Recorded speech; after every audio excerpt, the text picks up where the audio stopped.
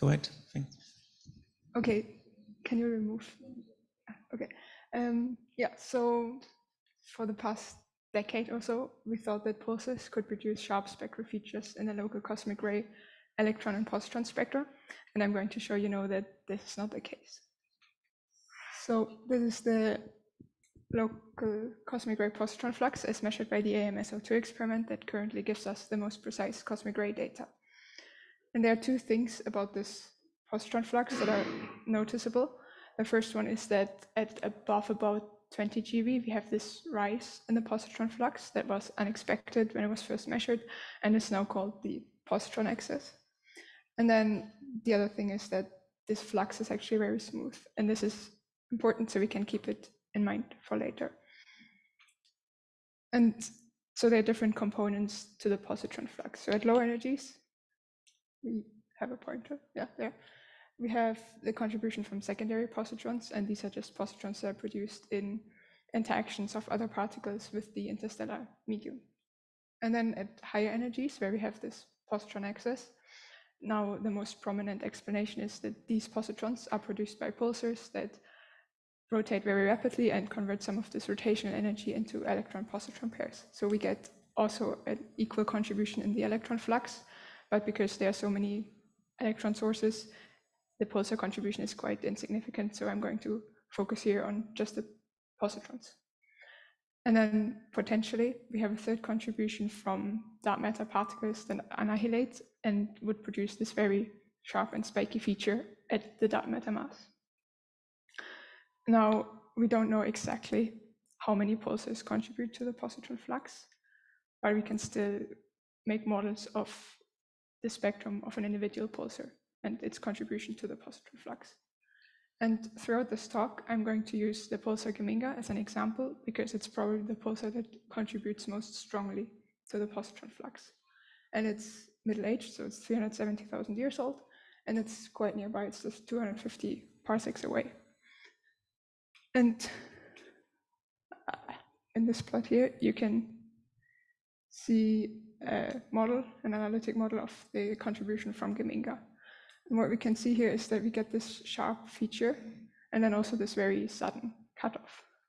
And in fact, this feature is actually very common for many papers that model the contribution of an individual pulsar. So as you can see in these plots, many of these show these sharp features. It also depends a bit, of course, on the exact parameters that you choose, but this is a very common feature, and it's also very puzzling, right? Because we said that the positron flux is very smooth, so we don't necessarily expect there to be any major sources that would introduce such a sharp feature. And also, we said that annihilating dark matter would produce such a sharp spectral feature. So we really want to understand the pulsar sharp spectral feature so that we can distinguish it from dark matter should we ever see such a sharp feature. So now I'm going to explain to you why we would expect a sharp spectral feature from pulsar models, and then I'm going to explain to you why we don't. So what happens is that a very large fraction of the total positrons that a pulsar produces over its entire lifetime is produced in the first 1,000 of years when the pulsar is very young. So we get a lot of positrons at once, and even though these are all produced at different energies, there's also the fact that high energy positrons cool faster than low energy positrons. And they lose energy in magnetic fields and the interstellar radiation field as they propagate.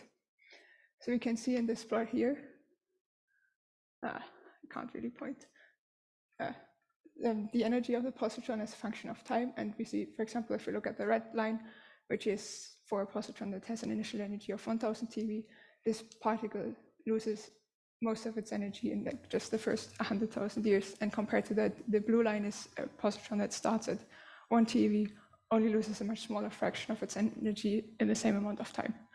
So we have a lot of positrons produced at different energies, but they all cool down to the same energy given enough time. You can also see this in this plot here, where we have the spectrum of a pulsar at different ages, and we see how this feature moves to lower energies over time because the positrons have had time to cool. And then also this feature becomes more stronger because more positrons have time to cool down to that energy. So this is how we get this feature. And as you can see, this actually doesn't come from the pulsar directly, but it's something that happens when the positrons propagate and cool.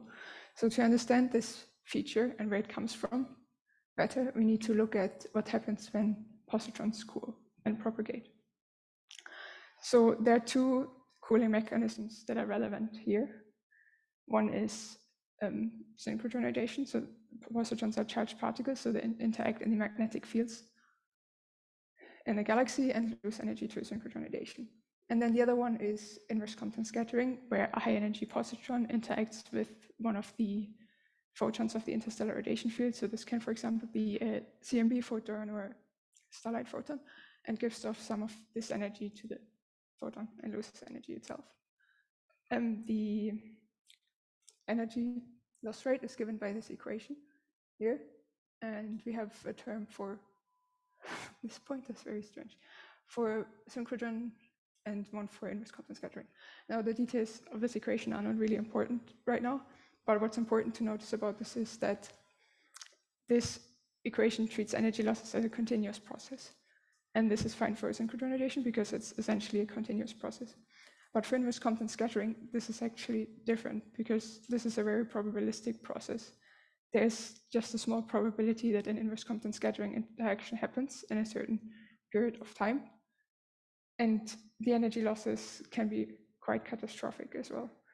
So if you take this into account, this stochasticity of inverse Compton scattering, then you actually realize that the energy losses from inverse Compton scattering are very individual for each positron. So we created a model to take this into account, and it works like this. We create a positron at some initial energy, and then we involve this in time. So we, of course, take into account the energy losses from synchronization, and then in each time step, we use a Monte Carlo to determine if an inverse Compton scattering interaction happens and at what photon energy. And then we calculate the energy losses from there and the new positron energy, and then we keep doing this until we have reached the age of the pulsar, because that's the amount of time that these particles have at time to cool. And then this is our result. So I want to point out that in the continuous approximation, the analytic calculation, all positrons are treated in exactly the same way, and they experience exactly the same cooling. So they will end up all at the same final energy. Now if we treat inverse Compton scattering stochastically, this is not the case anymore. So in this plot here, we have the final electron or positron energy, it doesn't matter, and the average energy loss per inverse Compton scattering interaction. And all of these positrons started at 10 TeV and cooled for 370,000 years. And we see here that we get a spread in energies, or in both of these parameters, that's about 30%. Also, it turns out that inverse Compton scattering interactions are quite rare. For 370,000 years, we had on average about 120 interactions per positron. Some of these energy losses can also be, they vary a lot in strength, and they can be very catastrophic. As you can see in this plot, we have the energy as a function of time, and the dashed line is the calculation from the analytic approximation, and then the solid line is the average of our stochastic model, and the gray shaded regions are the 1 and 2 sigma bands from our stochastic model. And then the colored lines are just a few examples of individual positrons as they cooled. And we can see then this orange one just had some massive energy loss there. So yeah, you can see that this is very stochastic. And in the end, we have a spread of final energies of about 30% compared to the single value we got from the analytic model. So if we now go back to our pulsar model and take the stochastic inverse Compton scattering into account, we get this result. So in blue, we have, again, the analytic model with the sharp feature. And now compared to that, we have the orange line, which is our result, where we took the stochasticity into account. And we can see that the top of this peak is very round compared to the analytic model. And also this sharp cutoff gets smeared out so that we get a spread of around 50% of this feature. So we see that pulsars cannot produce sharp spectral features. And this is actually also interesting if we come back to the question of how many pulsars contribute to the positron flux. Because if you want to fit many pulsars to this very smooth positron flux, you generally end up with a large amount of pulsars so that you can wash out these sharp features. And now that we see that pulsars don't produce sharp features, this actually opens up the possibility again that maybe only a few pulsars contribute to the positron flux. But we can't really make a statement on that because it could be a lot, it could be a few. So we don't know how many it is. So really what this result does is actually that it loosens the constraints on pulsars. And finally, if we come back to dark matter, so the situation for dark matter is different because we said for pulsars, this feature comes later when the positrons cool, but for dark matter, this feature or this sharp signal is introduced when the dark matter annihilates. So the origin of this sharp feature is quite different. And this is why dark matter will not be affected by this. So we still get sharp features from dark matter. And it also means that now dark matter is actually the only known potential source of sharp signals in the positron flux.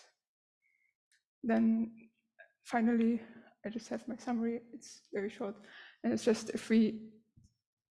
I showed you here that if we treat inverse content scattering stochastically, we can see that in our pulsar models, we will not expect any sharp features